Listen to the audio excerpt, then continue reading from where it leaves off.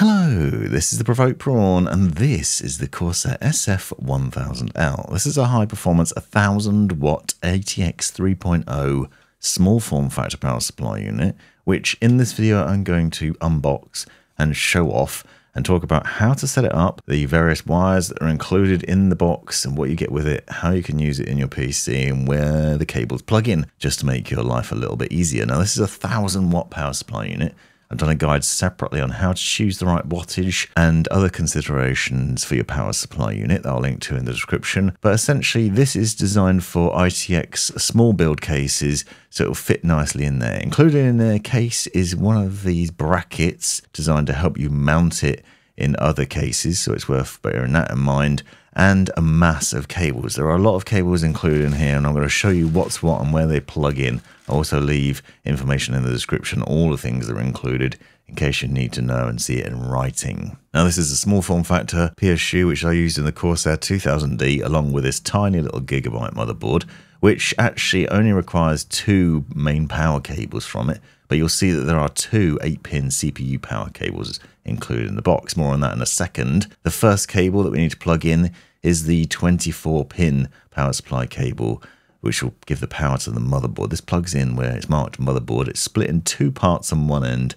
and then has a large part on the other end. Now, for your reference, throughout this video, I'm going to be plugging in the cables outside the case at the early stages so you can see what it looks like. Don't actually follow along right now. What you need to do is install your motherboard into your case and then install these cables into the right places. But I want to demonstrate it so you can see it really easily. So we're going to plug it in on the right hand side, this 24-pin. You'll notice there's a clip on one side and that notches into the bracket on the motherboard so that it will click in place. So push it down until it clicks and then it won't come out. And you can only put it in one way, so you can't get it the wrong way around. The second is the 8-pin power CPU connector. Now, this is a Type 5 cable, as are all the other cables included with this PSU, which means they're smaller on the PSU end than they are on the motherboard or graphics card end. So just note that, because you can't plug them in the wrong way around, because it's got a much smaller connector on the power supply unit end. Obviously, we're looking for the connector marked CPU on the power supply end, and then on most motherboards, you'll find the 8-pin power connectors are on the top left. There's only one on this motherboard, but if you do have two, not to worry, because there's another cable included in the case as well, so you can plug two in. Next, we're on to the GPUs. This is a Gigabyte 4070 Ti, and you'll be pleased to see that classic 600-watt NVIDIA adapter, so the 12VH PWR cable, is included. So this has two connectors on one end that plug into the power supply, and then a single connector that plugs into your graphics card. This is for the 40 series and beyond, and it will surely make life a lot easier because you don't need to use any included adapters with your graphics card. Those usual hideous things that just spout out of the GPU and then you have to plug the traditional cables into. So two connectors on here. Look for the PCIe markings on the power supply, plug those in, make sure they're secured properly, and then the other end plugs into your GPU. Once again, you need to make sure this is plugged in properly and fully seated. You can only plug it in one way because there's a little set of small pins on the top of it, for example, and you'll see that as you plug it in. And you need to make sure that's well secured in there. More on that in a little while. Now, if you don't have one of those and you have an older GPU or an AMD or an Intel GPU, not to worry, because there's plenty of your traditional PCIe power cables included in the box as well. You can see we've got 4 here, and 3 of them are the single connectors as well. So if you have a power-hungry GPU, not to worry. So what I mean by that is you have the single connector on one end, and then you've got an 8-pin split into 6 and 2 connectors on the other end, a single flat cable, easy to connect up, and that obviously gives you a good connection there. And there's several of these included in the box. So if you have a GPU which requires multiple 8-pin power connectors, then you can easily connect up multiple cables. So there's 3 of those are standard, and then you have this additional one which is more of a pigtail, so that's got 2 connectors on one end instead of 1. Now, for the demonstration purposes, I'm using a Gigabyte 3090 OC here, and this has just 2 connectors on it, but as I've shown, you can use 3. So once again, you're connecting up to the PCIe/CPU connectors on the power supply, and then we're using the 8-pin power connectors on the graphics card. And I'd recommend using 2 cables if you have 2 connectors on the GPU. Push those little notches together, and again, look out for the little clip to hold it in place, because you'll see there's a notch on the graphics card. So you need to make sure you line those up and make sure that these clips are pushed in properly, because if you find that you've only managed to push the 6 connectors in and not that 2 one that's kind of loose and you have to hold it together as you're pushing it in, you might not get the right amount of power and your GPU might not function properly. So if you do notice there's any issues, it could be that connection is loose, so that's something to watch out for. So plenty of cables there, and now we have the SATA connection. So this is the flat power connector, so you can see here with a daisy chain setup. These are used for a variety of things, including fan controllers and things like that, like the Corsair Commander Core XT, for example. So that has a flat SATA power connector that comes out of it, so it needs power to power and send RGB data to your fans.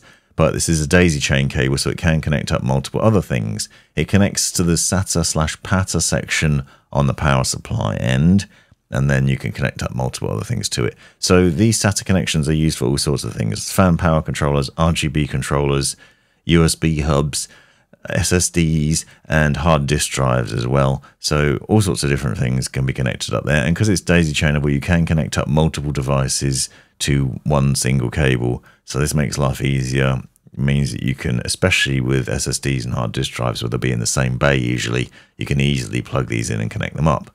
The next one is this PATA connector, which is traditionally used for less things. So you probably find that you don't need this necessarily. So it's good to have a modular power supply unit where you don't have to plug everything in. But again, this goes into the PATA section on the power supply, and it's used for things like pump reservoir combos for custom loop systems, for example. So you can see one here from Corsair that I've used in the past, which requires power in that way. And there may well be other devices, but they're pretty rare.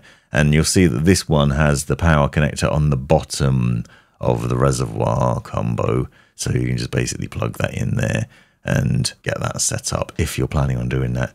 Now, you may also find that the PCIe power cables that I showed you earlier on are used for other things. Sometimes you might find there's a motherboard connection for them. Other times they might be used for something else. So Corsair's IQ Link system, for example, uses 6 pins from that 8-pin power supply cable. It's worth noting as well that some graphics cards might have an 8-pin power cable connection and then a 6-pin where you don't necessarily need to plug in 2 8-pins. So there are some variations in what I've shown you that are worth bearing in mind, but that's why that's detachable, because it's used elsewhere in a variety of ways. Now, I'd recommend plugging in all the cables you're going to need into the power supply unit before you continue the next step. So keep in mind what you're going to be using and then plug those cables in. That'll make life easier, because then you've got to try and feed them into the case. And if you've got a small form factor case, it makes life a lot simpler if all those cables are already connected to the power supply unit and you don't have to go about fiddling around trying to work out where the slot is that you need and what cable needs to go in where. And you can see that I had to do that here, and it wasn't ideal, but it's even less ideal when it's already mounted in the case. So this is the Corsair 2000D RGB airflow, and this small form factor PSU is ideal for this, especially because it's going to be a pretty high-end build with that 4070 Ti in it. And you can see that we just need to secure the GPU to the bracketing in the case. You'll notice that I'm not using that back plate that I showed you earlier on, because that will be for larger cases where you want the small power supply unit to fit in a larger case. So once that's in, now we go about the process of plugging in the cables that I showed you earlier on. Make sure you plug in that 24-pin power supply cable for the motherboard and secure it properly. If that's not secured properly, it won't turn on. Then we've got the other connectors: CPU, 8-pin power connector, the 6-pin connector for IQ Link if you're using it, and any other sort of fans and SSDs that you're using in there. Don't forget to plug those in. And then we just go through the process of sorting out the rest of it. So with the graphics card, something to bear in mind is the amount of space that you've got in the case. So most of these cables with this power supply are smaller because it's designed for an RTX case. But what I found with the special adapter for NVIDIA is that this cable is a bit long. So you have to take great care not to bend it, stretch it, or give it too much of a pull. If there's too much tension on this cable, either at the power supply end or at the graphics card end, that could lead to problems. So make sure you're careful with that cable. Otherwise, that's everything finished, and hopefully you found this video useful. If you want to find out more about that build, check out the links in the description. And if you found this helpful, please consider subscribing, or at least give me a thumbs up and drop me a comment down below. Thanks very much for watching. You've made it right to the end of the video, you brilliant legend you. If you've enjoyed it, click that subscribe button, give me a thumbs up, and drop me a comment down below if you've got any questions. If you really enjoyed it, consider joining the channel and see the benefits of doing so. Check out these other videos, you might well find them interesting or useful, and most importantly, have a great life.